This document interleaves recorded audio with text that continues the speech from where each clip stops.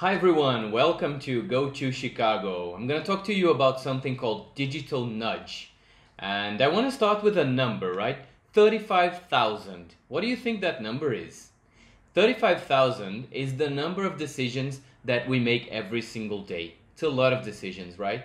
It's about one decision every 2 seconds. So 1, 2, you've just made a decision. And I hope it's to keep watching to this. Let me start with something simple, right?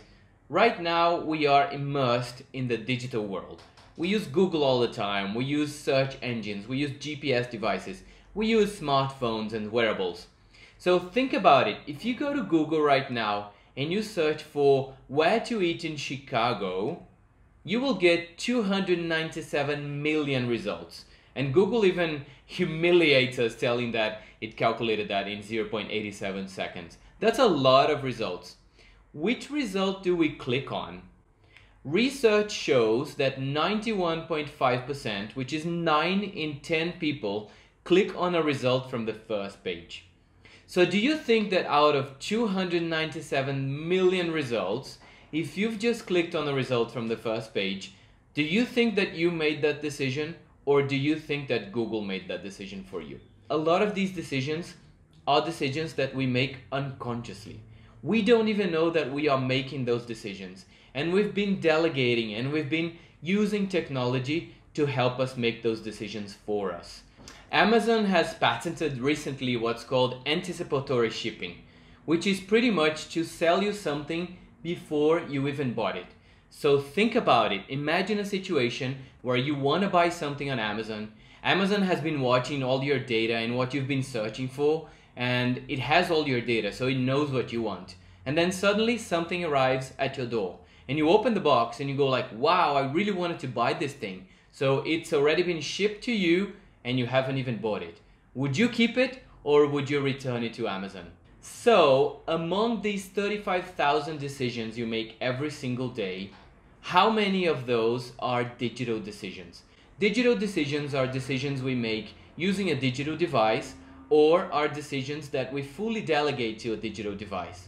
Out of the 35,000 decisions we make every day, the majority of them are actually unconscious decisions. We make them using our fast brain. And we have two brains, right? It's not like we have two physical brains. It's like as if we had two apps running on our brain. One is called the fast brain and the other one is called the slow brain. The fast brain makes more decisions because it's fast, but it makes mistakes. The slow brain can make less decisions a day, but it is more accurate. And who's saying this? It's not me. It is a Nobel Prize winner called Daniel Kahneman. He wrote a book called Thinking Fast and Slow, where he explains these two brains, and he has a system that he calls System 1 for the fast brain and System 2 for the slow brain. In order to give you an idea of what I mean and what Daniel Kahneman means by the fast brain and the slow brain, I've lived in Australia for 8 years. And a funny story about Australia as well is, my name's Fabio, right? And Fabio is a very common name in Brazil particularly, which is where I was born. But the name Fabio, it's like Pelé. If I say the word Pelé to you, what's the first person that comes to your mind? Of course, it's Pelé, the football player, right? The soccer player. This is the correlation that our fast brain makes. Pelé, soccer player. So the funny thing is that my name Fabio in Australia, it only correlates to one person, right? There is this one guy who's very famous in Australia and no one else names their kids Fabio because of this guy. So every time I said my name was Fabio, this is what people pictured in their minds. This is the closest I got to Fabio. Does it look like Fabio? So you must be wondering, why am I talking to you so much about these fast brain connections that we make? I'm talking to you about this because I read a book about 10 years ago that's completely changed my mind. It's a book called Predictably Irrational from Dan Ariely. And in this book, Dan actually talks about what's called cognitive biases. And he talks about cognitive biases using something that we are very used to, which is optical illusions.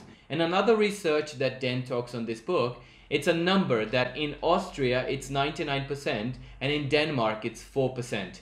What do you think this number is? When I ask people this question, I've actually had a very clever answer. Someone said, it's the number of Austrians. And I was wondering, this is very clever. But this is actually the number of organ donors. It's amazing how in Austria, 99% of people are organ donors, whereas in Denmark, only 4%. And the magic around that, it's something called the default. This is a very, very powerful cognitive bias called the default bias. I call these the do-nothing decisions. And think about how many of those do-nothing decisions are being made for you at this very moment and you don't even know about them. So for instance, on Netflix, if you're watching a TV show, and I love this one, it's called Black Mirror. If you're watching a TV show and you're watching an episode and the episode has just finished, Netflix shows you something that says next episode playing in 5, 4, 3, 2, 1, and it automatically plays the episode for you. This is a functionality called autoplay. And one of the things that I've noticed, because I work with technology since 2001, it's been about 19 years since I've been working with technology, I've been the one behind the scenes creating these things that influence us. So I've decided to actually show you the hidden forces behind everything that influences us. Like on Netflix, for example, the autoplay uses a default bias to actually say if people who are watching us, if they don't do anything, if they do nothing, we will just keep showing the next episode. This is the power of connecting behavior economics and the human irrationality that Dan Ariely talks about, and actually the digital world. These two forces combined are very powerful to influence what you are doing online. Think about what happens in 60 seconds online. 3.8 million search queries on Google, almost 700,000 hours are watched on Netflix in only 60 seconds. It's unbelievable. This is a graph from 2019 showing everything that happens on the internet in a minute. Recently I went to the MIT, and I went to this area at the MIT that was talking about the number of information you get when you study at the MIT. It's like as if you were trying to drink water from a fire hose. Like there's so much water coming out of the fire hose that you cannot ingest, you cannot drink all of that water. So trying to consume all that content that we have online, it's like trying to drink all that water, right? You will end up like that. On the book Digital Nudge, what I talk about is about a job that I see coming in the near future, which is a digital content nutritionist. And UX people, right? I don't know if there is any UX people watching this. I hope there is. User research and user experience are hugely powerful things when you're trying to influence people. Because I work with technology, I've actually noticed that developers combined with the UX people have so much power to influence us that I've made the correlation from behavior economics, and I've called the UX term, I've called it the digital decision architect. It is someone who has the power to influence people to make digital decisions. Lemonade is a very successful insurance company I want to mention here. Remember Dan Ariely, the guy that I've mentioned that it's one of the fathers of behavior economics, has been named the Chief Behavioral Officer of Lemonade. Dan has a job which is like the executive of human behavior. And it's so powerful to treat human behavior as one of the most important things when trying to build a digital product. One of the amazing things that's happened to me was the fact that I met Dan, right? In 2015, I was actually introduced to Dan, and he became like a mentor, a coach to me. And he's helped me along this whole journey around like the digital nudge movement and the digital nudge book. That it was amazing to meet him. He's a very, very nice guy. He has a very interesting story if you want to know a bit more about Dan, because what's got him very passionate about behavior economics was the fact that he was burnt, like almost more than 50% of his body was burnt when he was a teenager, and he started running experiments with himself. So not only Dan Ariely, but also Richard Thaler and Cass Sustein are two other of my inspirations in life. And Thaler and Sustein, they wrote a book called Nudge, which is, it's actually given Thaler the Nobel Prize in 2017 because they've connected economics with human behavior and human psychology for us to understand what is it that influences us. To put it very simply, nudges are small and powerful interventions in the environments where we make decisions. It's tiny little things that we change in the environment. For example, the autoplay feature on Netflix, it's a nudge because it's nudging you to watch the next episode. and it's actually using a cognitive bias, which is the default bias. If you don't do anything, if you do nothing, you will watch the next episode. Of course, you can get out of it. You can actually opt out and say, I want to stop. But if you don't do anything, you will watch it. So nudges are very powerful, and the book Nudge from Richard Taylor talks about how powerful it can be. It's not by chance that he was actually given the Nobel Prize. And what I've done is that a few years ago, because I work with technology, I started correlating the nudge theory with the digital world. And I coined the term digital nudge, which is exactly the use of the nudge theory and behavior economics in the digital world to influence people to make decisions. The digital nudge theory is a theory for two groups of people. People who create the digital world, which I call the digital decision architects. They are not just UX people, right? They are anyone who create the digital world. Could be a product owner, could be a product manager, developers, anyone who actually works on a team who's creating technology is a digital decision architect. And also the digital citizens. I think all of us here are digital citizens because we have a digital device. We live in the digital world because especially now in this moment where we are from home and we are isolated in quarantine, we've been more and more digital citizens than ever. The Digital Nudge book has been extremely inspired by a few other books and scientific papers. And here I've separated 7 books that really inspired the Digital Nudge book. And if you've read any of these other books and you've liked them, it's very likely that you will like the Digital Nudge book as well. Have you read any of these books? A lot of people come to me and they ask, Fabio, if I know this digital nudge theory and if I know the behavior economics and the cognitive biases and all these hidden forces, can I manipulate people? And I say yes. I say you can definitely manipulate people. These things are very powerful things that can be used as weapons or it can be used as tools to help or to harm people. There are actually a very, very huge power and responsibility of the digital nudges. And this is what I want to talk to you about right now. Nir Eyal, who wrote a book called Hooked, he talks about 2 types of influences. There is one type of influence which is called persuasion, which is about influencing people to do what they need and they want. This is good influence. But there is also what's called coercion. It is influencing people to do what they don't want to do and they don't need. This is the bad influence. If you are creating digital nudges, if you are influencing people to do something in the digital world, you should be thinking whether you are using persuasion or if you're using coercion. There's a very nice website called The Dark Patterns put together to actually show a lot of coercion, a lot of the bad nudges that people actually try to influence people. Because I was so passionate about understanding the difference between persuasion and coercion, I started the movement called the Digital Nudge for Good movement.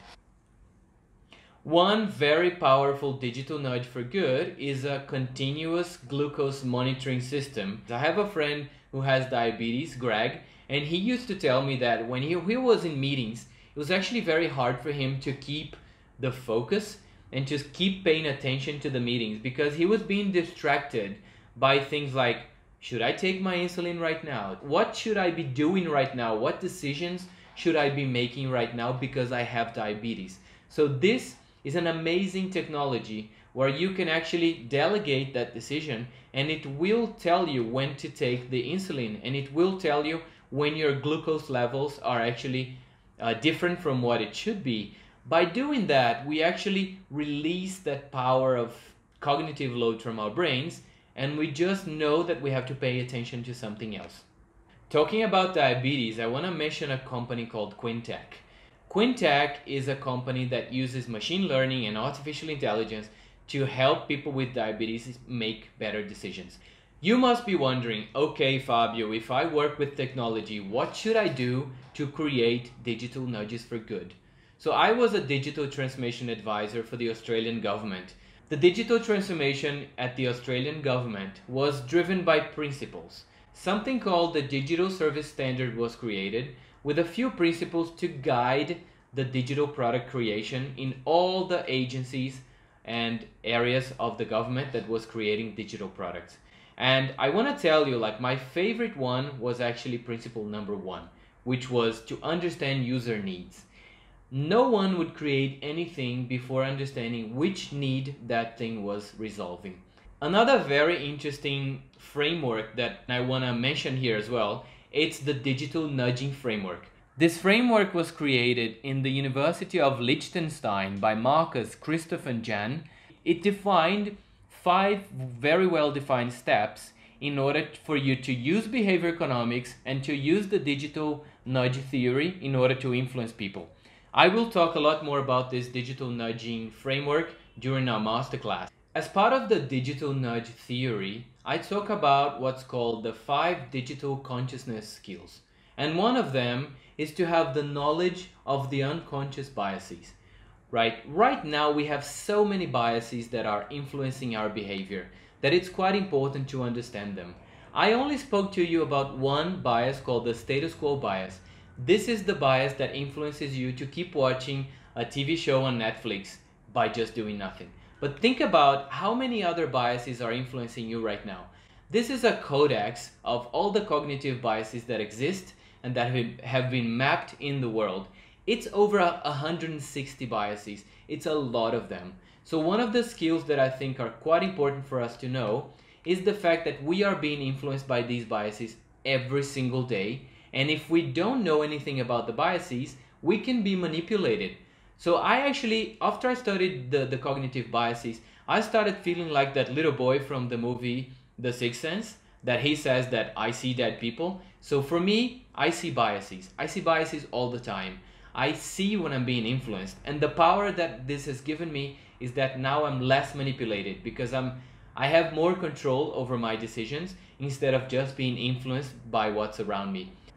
Okay, Fabio, so what now? What should I be doing now? That's a very interesting question. And I want to tell you, you could be part of these 2 groups, right? If you are part of the group that creates digital products, that create the digital world, which is what I call the digital decision architect, what I suggest you do is that you nudge for good. That you understand the digital nudges, that you understand the cognitive biases, that you understand these frameworks of how to influence people, but that you use them for good.